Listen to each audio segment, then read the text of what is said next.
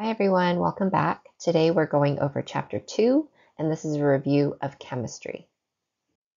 So all living things are composed of matter, and matter is anything that takes up space and has mass.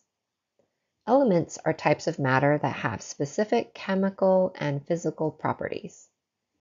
Elements can't be broken down into smaller substances, and we usually use chemical symbols to represent each element. For example, we use S to represent sulfur and Ca to represent calcium. The most common elements that are found in all living organisms are carbon, hydrogen, oxygen, and nitrogen. I just think of Chan, almost like my name Chen, except with an O instead of an E. These elements are present in different proportions depending on the location. In humans, for example, oxygen makes up the greatest proportion of the four elements. In the atmosphere, however, nitrogen makes up the highest proportion of these four elements. So funny story, I used to live in Los Angeles, and when I first moved there, my friends and I used to do this thing where we would try to eat at places where we'd be most likely to see someone famous. So anyway, one day we ate at this cafe, and across the street from where we were eating, because we were eating outside, there was a car repair shop, and they had this huge banner, this huge ad outside that said, "We will fill your tires up with 78% nitrogen, only $19.99 or something like that." And I remember thinking like, oh, is that good for my tires? I have no idea. I don't know anything about cars. But now that I know, I'm like, wait a second, they're just filling up my car tires with air. What a scam, right? Oh man.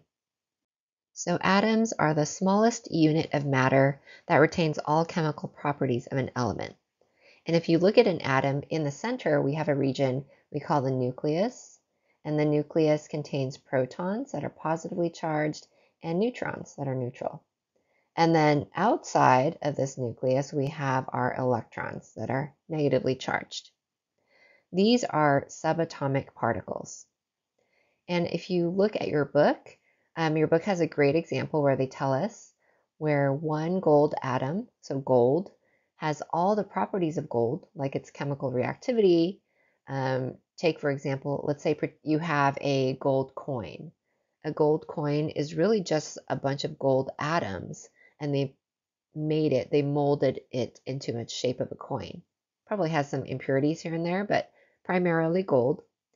And we can't break down gold atoms into anything smaller while we want to keep the properties of gold. So if we do break an atom down, it'll no longer have the same chemical or physical properties. The number of protons, neutrons, and electrons are usually equal. So what I usually write is something like this. So number of protons is equal to the number of neutrons is equal to the number of electrons. But there are exceptions like isotopes. And isotopes, we have variation in how many neutrons we have. The most common isotope of hydrogen, for example, is probably the only exception and is made of only one proton and one electron and no neutrons. Protons and neutrons are really close in mass, so for our biology course, we say they're pretty much the same. The mass is defined as one atomic mass unit, AMU, also known as 1 Dalton. And compared to the proton and neutron, the electron's mass is so small that we just consider it to be 0 in biology. Looking at the charges, as I mentioned earlier, protons are positively charged, neutrons are neutral or not charged, and electrons are negatively charged. So I always like it when I see these memes pop up on the internet, on Instagram or on Reddit. This one says, a neutron walks into a bar and the bartender says, for you, no charge. Pretty cool, right? The number of protons an atom has is its atomic number, and the atomic mass is the sum of the number of protons and neutrons it has. Although proton number has to be a certain value that defines the element, the number of neutrons can vary. And that, as I mentioned earlier, forms different isotopes of the element.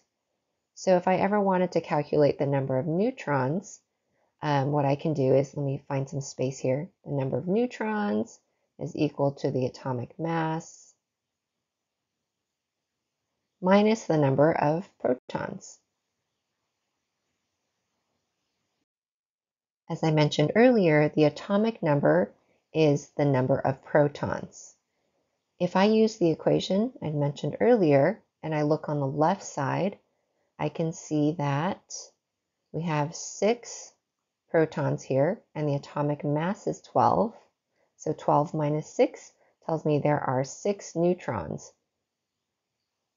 On the right, I see carbon 13, and if I know that the mass is 13 and there are 6 protons, I know that there are 7 neutrons in this isotope of carbon. If I look at the actual atomic mass of carbon, it's about 12.11, which is not exactly 12 and not 13. Why is that? This is because the average atomic mass of an element is calculated by looking at the masses of all of its isotopes, as well as their relative abundance in nature.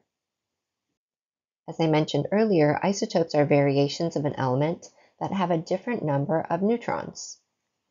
If I look at the bottom here at the pictures, I can see that protium has no neutrons, deuterium has 1 neutron, and tritium has 2 neutrons.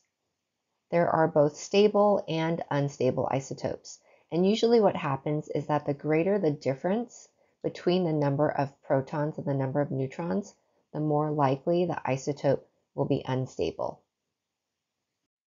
This is a screenshot of the simulation created by the University of Colorado Boulder on isotopes recommended in Chapter 2 of our book. In this activity, you can select an element, change the number of neutrons it has in order to generate some kind of isotope, and see if it's stable or unstable, and it tells you right here. Here, the number of neutrons is equal to the number of protons, so the isotope is stable. The greater the difference between the number of protons and the number of neutrons, however, the more likely the isotope will be unstable. So I can see that here we have 3 neutrons that are gray and 1 proton. So this one is unstable. Radioisotopes are isotopes that emit energy. They release subatomic particles during decay that we can detect. So we can take advantage of this through something called radiometric dating. Sometimes this is called carbon dating if we're using carbon. For example, the type shown here on the left in this picture, the one that we use to date fossils, is carbon dating. And we use carbon 14 to do this. Carbon 14 is a naturally occurring radioisotope that we find in the atmosphere. And when organisms are alive, we're constantly incorporating carbon 14 into our bodies at a regular rate from our diet, from the food that we eat. So the relative amount of carbon 14 we have in our bodies is equal to the concentration of carbon 14 in the atmosphere, outside. But when an organism dies, it's no longer eating, it's no longer ingesting any carbon 14. So the ratio between carbon 14 and the normal isotope carbon 12 in the body will go down as carbon 14 decays, and it decays into nitrogen.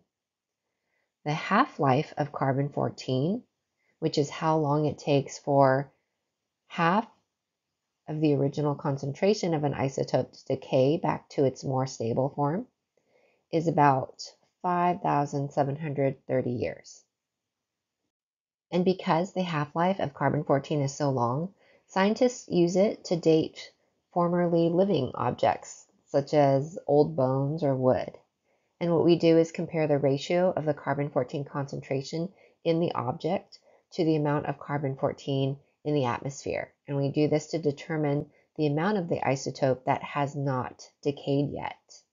So as I mentioned earlier, in living organisms, the relative proportion of carbon-14 in the organism is equal to that found in the atmosphere. But once the organism dies, it starts to decrease. Carbon-14 levels start to decrease. If we find only half of the relative atmospheric levels of carbon-14 in the organism, this means that the organism is approximately 5,730 years, which is the half-life of carbon-14. If we found only 25% of the relative atmospheric levels in the organism, that would mean 2 half-lives passed. So the organism is a little bit over 11,000 years old. And again, similarly, if we only found 12.5% of the relative atmospheric levels of carbon-14 in the organism, that means 3 half-lives have passed. So the organism is just over 17,000 years old. But carbon-14 is really only accurate for remains that are 50,000 years old or less. If something is much older, we use different types of isotopes, such as uranium, potassium, or even rubidium. Uranium has a half-life of 700 million years. Potassium has a half-life of 1.25 billion years. That's crazy. And rubidium has a half-life of almost 49 billion years. All right, so we looked at an atom and subatomic particles. In your chem class, you'll already have learned about electron shells, valence electrons, octets, electron shell configurations, those sp, d, f subshells and orbitals. So please review these in your book if you need to, but we're not going to cover them again in our Chapter 2 lecture. We're just going to jump straight into molecules, which are 2 or more atoms that are chemically bonded. All right, and that concludes the first part of Chapter 2. As I mentioned earlier, there are some parts in the book that I did not cover in my video, and this includes chemical reactions, reversible and irreversible reactions. So if you need a refresher on those topics, please go back to your book and look at Chapter 2. In the next video, we're going to be looking at chemical bonds and the properties of water. All right, thank you.